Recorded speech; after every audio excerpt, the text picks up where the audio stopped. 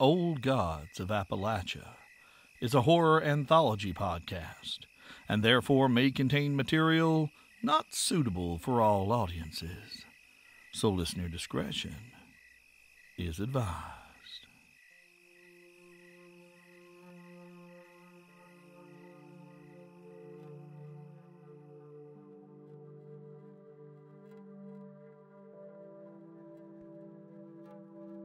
Annabelle Calloway had been the teacher at Baker's Gap School for going on 3 years now. She was a grown and mature woman at the ripe old age of 20, and she was a bit of an anomaly for this part of East Tennessee. Miss Belle, as her students called her, was not a native of Baker's Gap for one. She had kinfolk in the general area, but so did everybody else.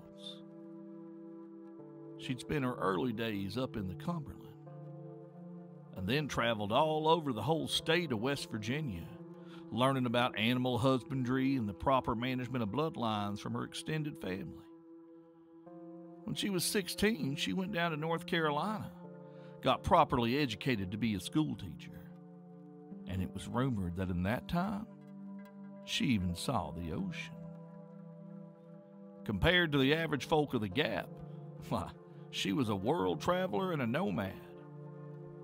Downright worldly. Like many school teachers of the day, she had no husband, and no man had dared to try his hand to court her just yet. She was pretty enough by their standards, though some rougher tongues might call her plain. She kept her dark brown hair cropped scandalously just below her ears. A cut more of practicality than of high fashion, though. In the summer months, she helped some of the local farmers with their stock, and the delivering of calves and foals was not a business that lent itself to the long, flowing locks that many of the local women clung to as vestiges of their femininity. Her eyes were what caught attention, though. A deep, dark brown, so deep they were almost black. And there was a thoughtfulness there. A constant calculation, all those miles logged, learning the ways of the road and the classroom and the barn. They'd etched a story into those eyes. In the front of the classroom, however, they sparkled and shone, drawing children into lessons on reading and history and geography and how to figure arithmetics and the rights and responsibilities they'd need to understand to become outstanding and contributing members of the great American nation that was but a few years from choking on its own greed. She was a true and called teacher, and the children loved her. Miss Belle lived alone in a small cottage on the very edge of town that was provided for the school teacher. The geographical gap the little village's name referenced was mostly just a tangle of wildwood dotted with tiny homesteads, a place of dark green shadows, rumors of witches, and a certain house of ill repute. And it was a place most townfolk didn't go unless they had reason. The town of Baker's Gap sat on a flat stretch of land cut up by the railroad and the businesses that would attend it. It was a pleasant little walk from her front door to the schoolhouse, and on most days, an easy one. But this particular Sunday evening, a storm had dropped out of nowhere and pushed the evening into an early night. Rain slapped the ground like leather-soled shoes, and the wind pried hard at shutters and doors. And still, Miss Belle stepped out into the rain to make her way into town for her Sunday evening routine. Before each school week began, she'd go in and clean the schoolhouse in preparation, wiping clean the new slate blackboards they just got the year prior, sweeping up the floor and cleaning out the little bits of trash and detritus that come in the natural wake of children. She loved the quiet of the classroom when it was just her. There was a peace that came over her that she could not obtain elsewhere. She had come here, a near stranger, and won over the superintendent to land this job. And in the time since, she had built strong bridges with the parents and the families. Baker's Gap School had a grand total of 35 students, ranging in age from 5 to 15. She taught the little ones in the mornings in reading, writing, and arithmetic, while the older ones took lessons with Mr. and Mrs. Shelton, who showed the boys smithing and agriculture in the back lot and the girls home care and cooking over in the church fellowship hall. Then the little ones would go home after lunch, and the older bunch would come in for their book learning till 2. This storm did not bother nor scare her in the least. She always felt that the rain was the world's way of washing away what needed washing away, and who was she to complain about that? So through the dying light and falling rain she walked, drinking in the dark and sovereign beauty of an evening gully washer. The walk to school was wet and cold, but as she saw the familiar clapboard building, she smiled, knowing she could dry off by the stove and start her weekly ritual off right. As she drew nearer to the door, though, her smile faded. The main door of the school stood slightly ajar. Its simple lock had clearly been worked loose. Someone was in school. Now, being a town on the tracks, Baker's Gap was no stranger to travelers and ne'er-do-wells seeking shelter in between hopping trains. Miss Belle's hand dipped into the leather satchel she used to carry her school supplies and found the narrow-bladed knife tucked into the bottom. Her fingers playing across the handle in a nervous twitter before gripping the knife properly. She knew the kind of men that could break into buildings looking for shelter, and they were the kind of men she did not want to encounter alone on a dark and stormy night. But then she heard the unmistakable sound of a child sobbing, and her reservations abated. Belle quickly climbed carefully up the steps and rushed into the school's main room to find not a band of hungry train jumpers, but boys she'd known since they were in the Little Ones class her first year in the Gap. Archie Stallard, Shane and Dallas Shepard, Curtis Kilgore and Floyd Absher. Dallas Shepard's blind old beagle Sam woofed softly as she came into the room and patted up to her for pets and ear rubbings, as was his custom. And she automatically knelt down to provide said services, as one does with a good boy like Sam. Miss Belle, Archie Stallard stammered. We didn't mean to break in, Miss Belle. We were just over at the lake when the storm come, and we got scared, so we ducked in here to wait it out. We're real sorry. Archie Stallard was usually the smooth talker out of this bunch. A master of excuses and academic procrastination even at his age, she knew Archie took pride in leading her off topic during lessons, asking questions about her travel and where she was from and such. But now Archie was stammering, tripping over his words, anything but his usual confident self. She ignored Archie for the moment and looked for the source of the sobbing she'd heard, and she found Shane Shepard, crying hard into his cousin's shoulder. Dallas didn't look like he knew what to do with his hysterical smaller cousin, but he was patting Shane's shoulder and doing his best, given that he looked like he'd been through something just as rough, wide-eyed and vacant.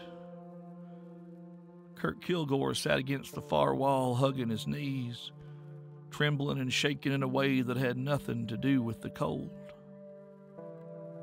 Floyd Absher stood at the window across the room, his eyes swollen and lips trembling as he absently wiped snot on his sleeve.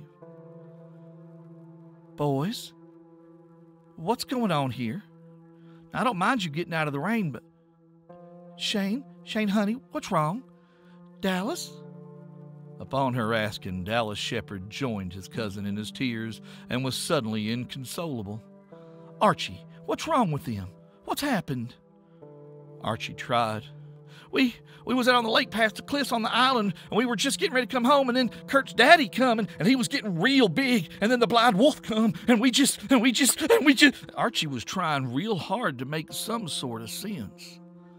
But Belle couldn't make hide nor hair what he was talking about. Kurt Kilgore's daddy had been dead for a long time, and there weren't no wolves in the Gap.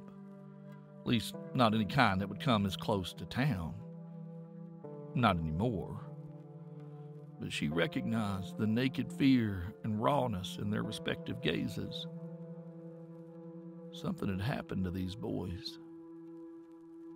She could see their hearts and minds were pink and pricking red at the edges, where their innocence had been torn away with such force They'd not even had a chance to bleed yet. She had no idea what she could do here, but getting them home would be a start. Well, the least I can do is call your parents and let them know you're all right. The telephone was a recent miracle to Baker's Gap, and not every household had one, of course. But the town proper was all wired up, and she knew that most of these boys' families fell well within the bounds. Curtis Kilgore might not, but the Stallards across the way could run and tell his mama he was safe here too. She went to her desk and pulled out the roll where each child's name, address, and newly penciled-in phone exchange, if there was one, would be listed. "No, you can't do that!" roared Floyd Absher from the window, and as he raised his voice, the storm kicked up a thundercrack and a blast of wind that rattled the jimmied front door open. It flapped like a busted bird wing as Floyd went on. "You can't call Mommy and Daddy. We ain't gone back for him yet. I was supposed to watch out for him. I was supposed to take care of him. I was the big brother. I was the big brother." But he fell, Miss Belle. He just got hit so hard he fell. You can't tell him yet, Miss Belle. You can't. The door slammed hard in the wind and settled close into its frame. "Floyd, what are you on about? Wait. Where's Cowboy? Floyd, did you lose Cowboy in this storm?" The storm seemed to swallow itself as the silence fell on the schoolhouse for just a second, only to be broken by a small, quiet voice from over by the door. I'm right here, Miss Belle."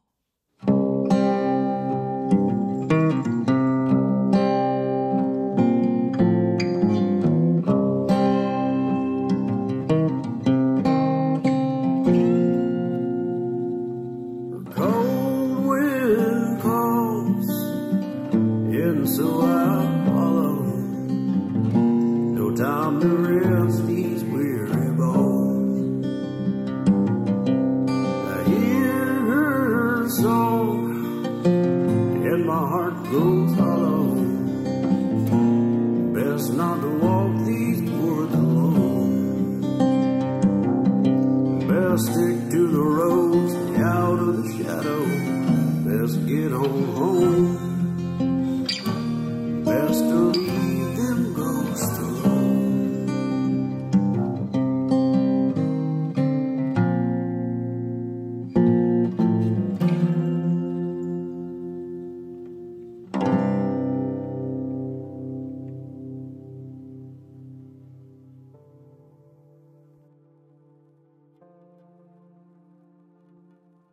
As the storm abated, the boys made their ways home. Shane's papa, on the direction of his wife, came for him in the work truck and agreed to drop Dallas and Sam on the way. Archie and Kurt vanished into a shortcut through the woods with Miss Belle's umbrella that she lent them through the walk through the dripping trees. That left Cowboy and Floyd to walk home on their own. Are you okay, little brother?" Floyd managed to ask after 10 minutes of walking in silence. I think so. You hit that tree awful hard. We thought you were don't," said Cowboy gravely. Floyd had never seen him so serious.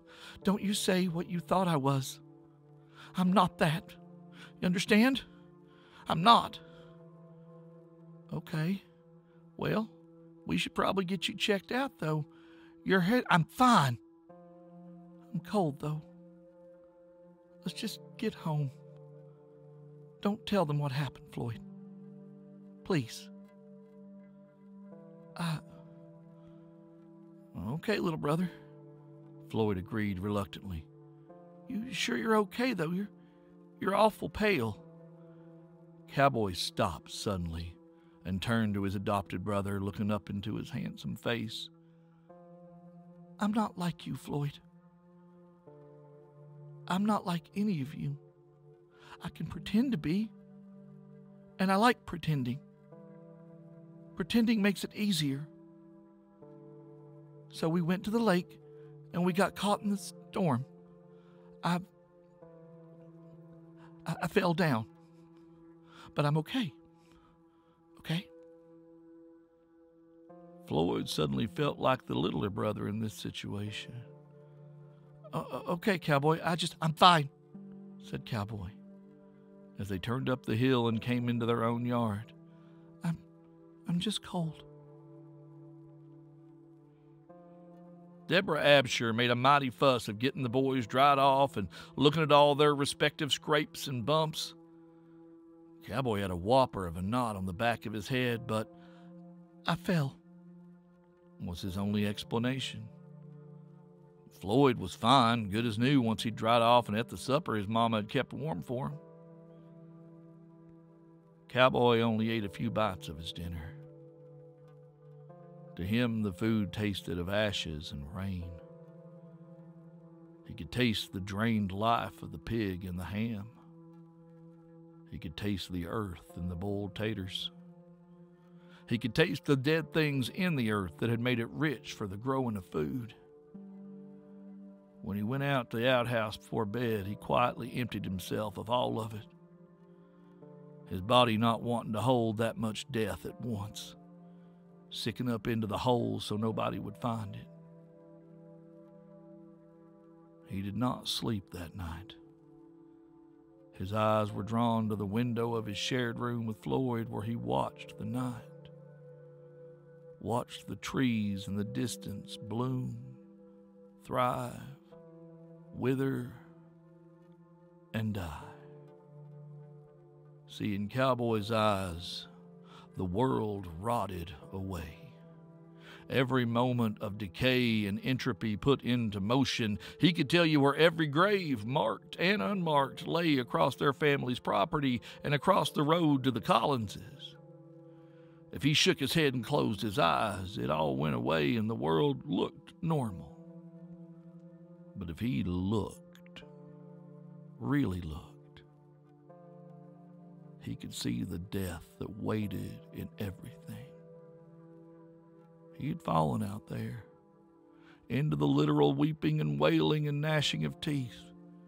He fell. He should have stayed down. But for some reason, he hadn't. He looked and saw his daddy on the porch smoking a cigarette, tired and aching from working on the railroad all the livelong day, as the song went. And if he looked hard enough, he could see his daddy's heart and know that it would give out right after Floyd moved out of the house and into his own place 7 years from now. He knew that his daddy would lay down after cutting some wood or doing some other chore, and that his big old blacksmith's heart would just quit. Knew it as well and as true as his own given name. His daddy had some time left, but Cowboy knew how much. And that's a burden no child should ever bear. Finally, Cowboy lay back down in bed, turning his back so that he would not look at his brother as he slept.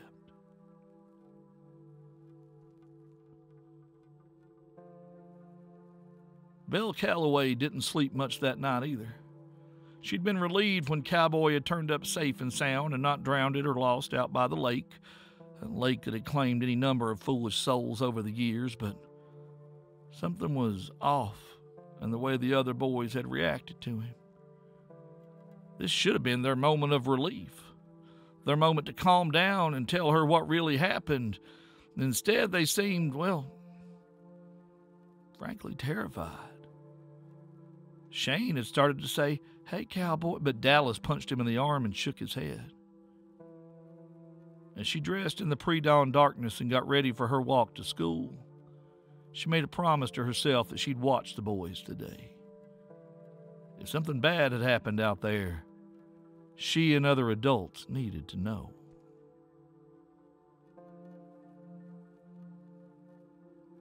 Her morning with the little ones went smoothly enough, but she could feel an itching, sort of feeling in her bones that told her the day was about to take a turn, and sure enough, it did. Joshua Cook had come back to school. The Cook boys were trouble. No easy way to say it. Jerry and Jackie were old enough not to come back to school, but Joshua had one more year before the state left his poor old mama alone about it. Now, Belle didn't believe that boys were born bad or cruel, but the Cook boys were almost certainly an exception. Belle had secretly been grateful when the truant officer couldn't produce Joshua at the first of the school year. Joshua knew everybody in the school, and pretty much everybody in the town knew everybody else, as was the usual case in a place the size of Baker's Gap. But he did not know Cowboy. He'd heard of the Abshires foundling, but he didn't know he was so small. Didn't know he was such a runt. And he liked that word, runt. And predictably, as school let out, he started in on Cowboy and Floyd. Hey, Abshire, why'd your old man let this little runt follow you home anyway? Hey, runt, why you got to glom on to old Floyd here anyway? Ain't you got no people? I heard they found you eating cow pies out in old man Collins's field. Is that true? You like a good warm cow pie, runt? I bet you do. You know what? I bet your mommy and daddy were bums. Hobos right off the rail. I bet they was so hungry they threw you out so they wouldn't eat you and just keeled right over in a boxcar.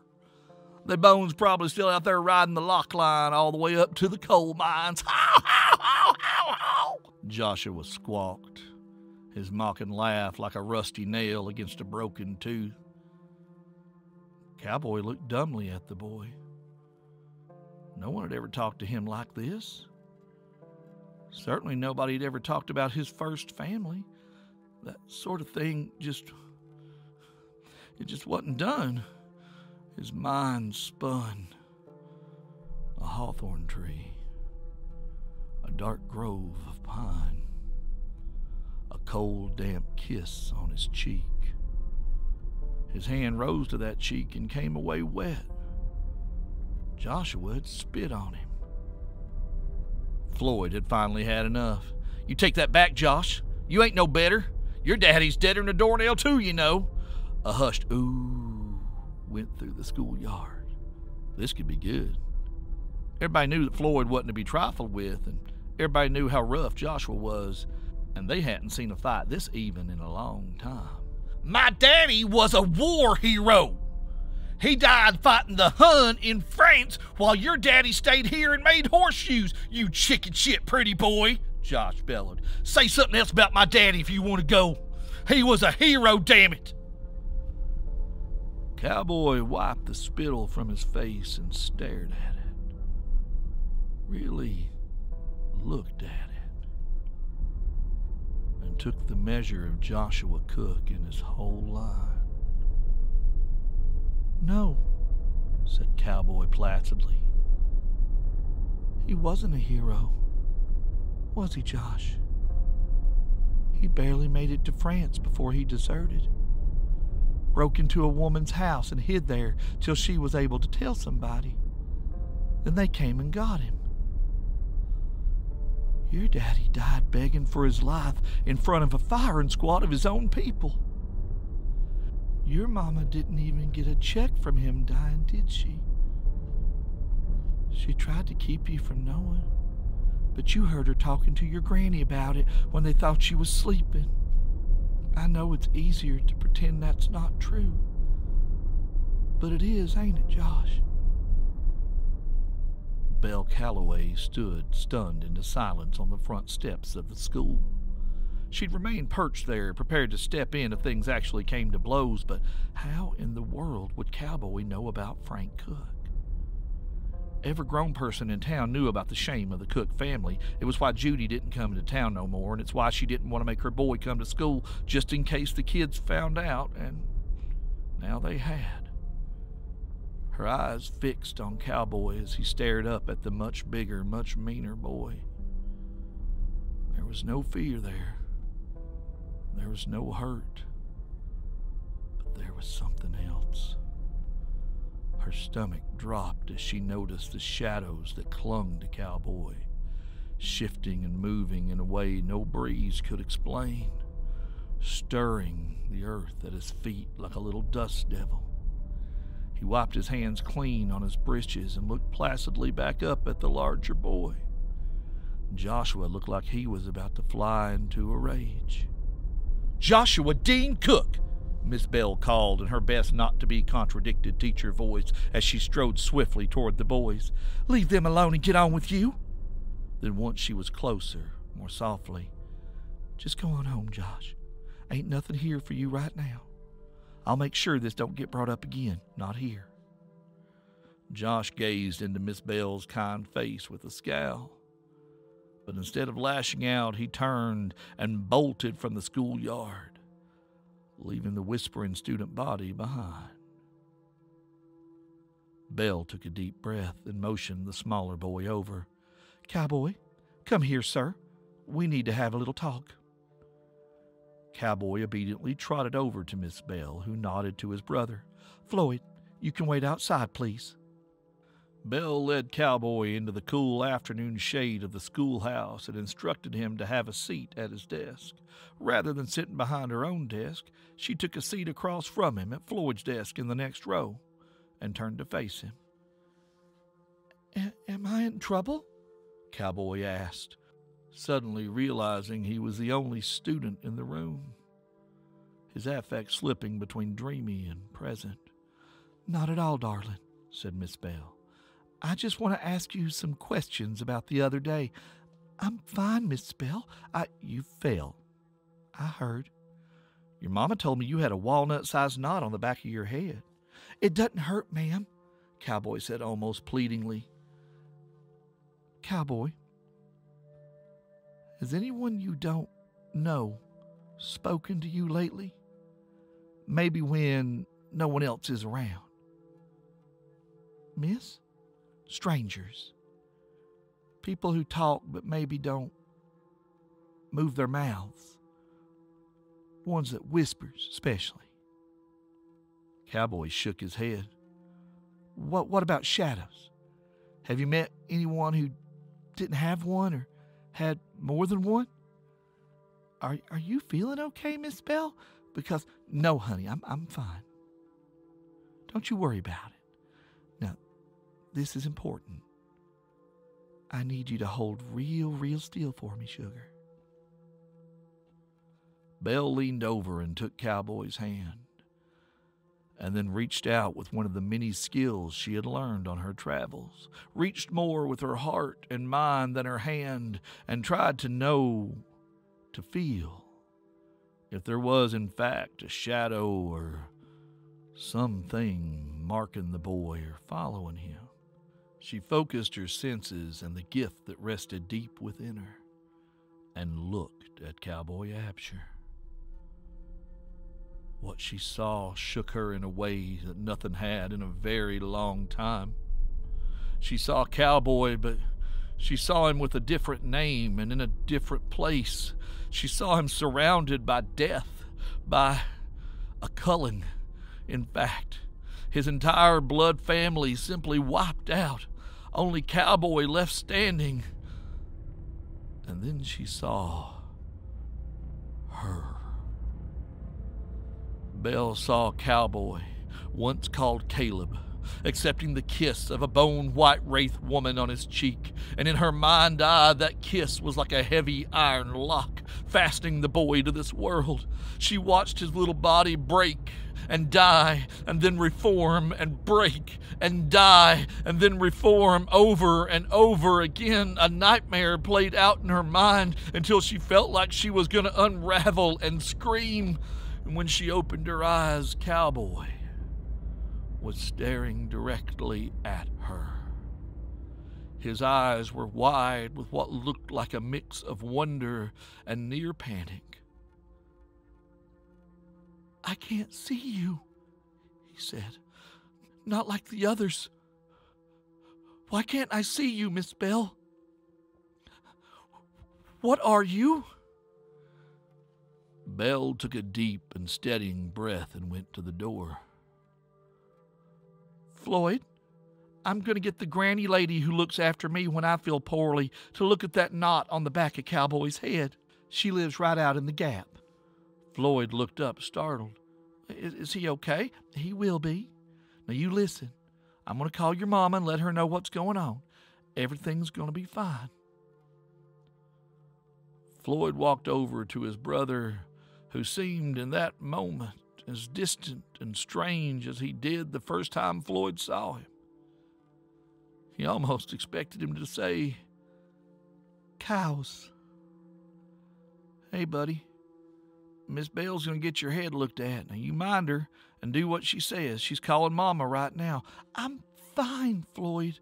Why can't I?" Floyd stopped Cowboy's protest with a hand on his shoulder, quietly so Miss Belle wouldn't hear. He said, "Buddy, we all know what happened on the island, even if we don't understand it. You got hurt, Cowboy, real bad, whether it hurts or not, and we got to make sure you're not gonna fall again, okay?" Cowboy refused to look at his brother. "What if I'm not okay?" "You trust me, little brother?" Floyd asked. "Of course I do," Cowboy began. "Well, I trust Miss Belle. Go on with her now. I'll see you back at the house real soon." Cowboy finally looked at Floyd, meeting his eyes full on, and in doing so, saw the years and years of life and living and children and love that his brother had ahead of him. He had time. Floyd had plenty of time. "Okay, big brother," he said finally. And then, "I love you. I love you too, little man." Floyd hugged his little brother tight and then turned to Miss Belle. "Miss Belle, it'll be dark before you can walk halfway to the gap," Floyd began. "I can get a ride, honey. Go on now.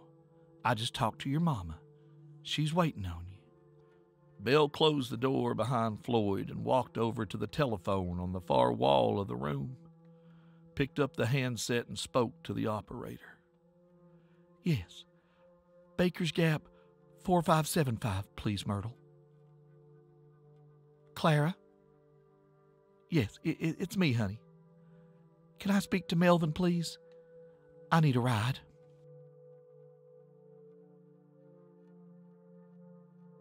The truck pulled up to the tall house in the Gap an hour or so later. Melvin Blevins had been more than happy to give the pair a ride out to the Gap.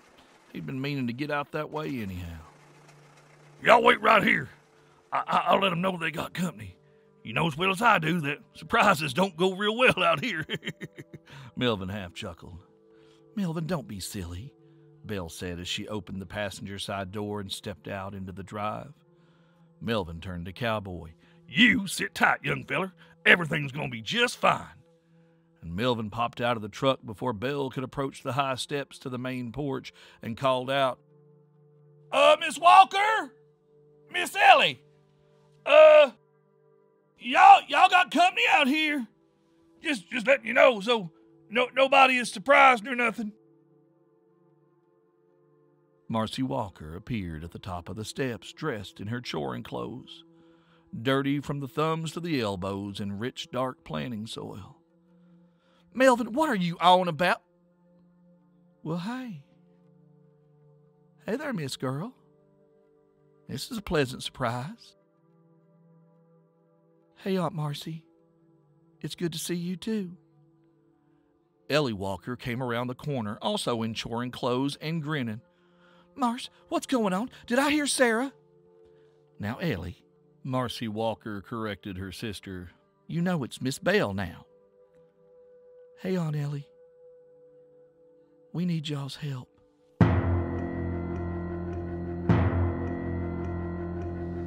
There is a curse upon my every waking breath, and I cannot escape the darkness. Well, hey there, family. How do you feel about cursing my name now? I hope y'all enjoyed that one as we begin our movement into the next part of Season 2. Y'all, now is the time that I invite you to head on over to oldgodsofappalachia.com to complete your social media ritual, following us on Twitter, Facebook, Instagram, as well as the Discord server, which is open to the public.